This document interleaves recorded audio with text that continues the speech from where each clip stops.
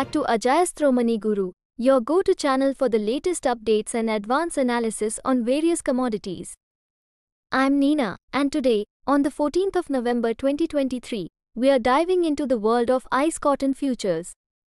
It's been a dynamic week with some interesting developments affecting the market. Let's get started.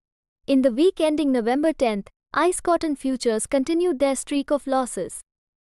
Weak global demand played a significant role, impacting recent U.S. export sales.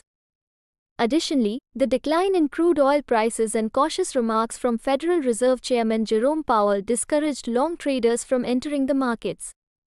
However, it wasn't all gloom and doom. On Friday, ICE cotton futures saw an uptick as investors prepared to roll over their positions from the front-month contract. Despite this, a combination of a bearish WASDE report and lingering demand concerns contributed to a weekly decline in prices. Broader weakness in grain markets further dampened investor sentiment. Earlier in the week, cotton prices hit a 6-month low due to a bleak outlook on demand from China. On a positive note, a softer dollar and a rise in crude oil prices provided some support. A weaker greenback makes cotton more affordable for overseas buyers, while higher crude oil prices impact the competitiveness of polyester, a cotton substitute. Let's take a look at the closing prices. ICE cotton contracts for December ended at 77.32 cents, up 80 cents. March closed at 79.5 cents, 29 cents higher. May settled at 80.28 cents, adding 15 cents. Unfortunately, the December contract experienced its second straight week of losses, down 230 cents or 2.9%. Meanwhile, December cotton options expired on Friday.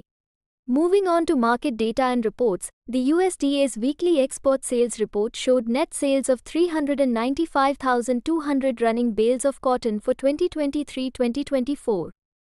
This is down 14% from the previous week but noticeably higher than the prior 4-week average. The USDA also made adjustments, raising the national average cotton yield, which lifted production and impacted domestic use and global numbers. Taking a quick look at the weather, NOAA's 7-day QPF forecasts heavy rainfall for the Gulf Coast, with significant accumulations expected in southern Los Angeles, Mississippi, and Alabama. Unfortunately, the weekly commitment of traders' data is delayed until Monday due to the Veterans Day government holiday. However, recent data from the CFTC showed managed money spec traders reducing their net long positions, while commercial cotton traders closed hedges, lightening up their net short positions. That wraps up our weekly update on ICE cotton futures. If you found this information helpful, don't forget to like, share, and subscribe. And as always, remember to do your own research before making any trading decisions. I'm Nina, signing off from Ajayastromoneyguru. Until next time, happy trading.